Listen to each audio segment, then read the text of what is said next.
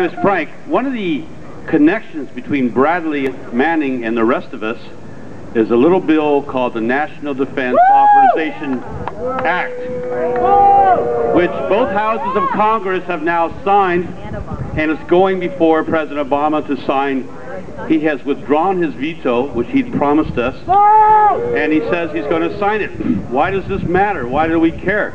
Well, for one little thing, it's going to allow American citizens to be arrested on American soil, to be held without trial, and to be held indefinitely, jailed in prison, just like Bradley Manning. If this happens, then it's the end of the Fourth Amendment to the Bill of Rights. It's the end of the Fifth Amendment to the Bill of Rights. It's the end of the Sixth Amendment to the Bill of Rights. It's an end to the Seventh Amendment to the Bill of Rights. And it's the end to the Eighth Amendment to the Bill of Rights. And if that happens, there ain't no damn Bill of Rights anymore.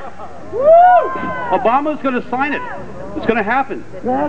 If they start talking about occupiers being terrorists, like they did in London not too long ago, guess what? So, in response to that, a bunch of us had an emergency meeting this morning. We formed something called San Diegans to Save the Bill of Rights. We involved members of Move On, Progressive Democrats of America, Occupy San Diego, and guess what? We're going to focus on the Democratic Party. It's their president. We're going to have a sit-in at their headquarters this Monday. That means just the other day. 2 days from now, we're having a sit-in at the Democratic Party at 11 o'clock.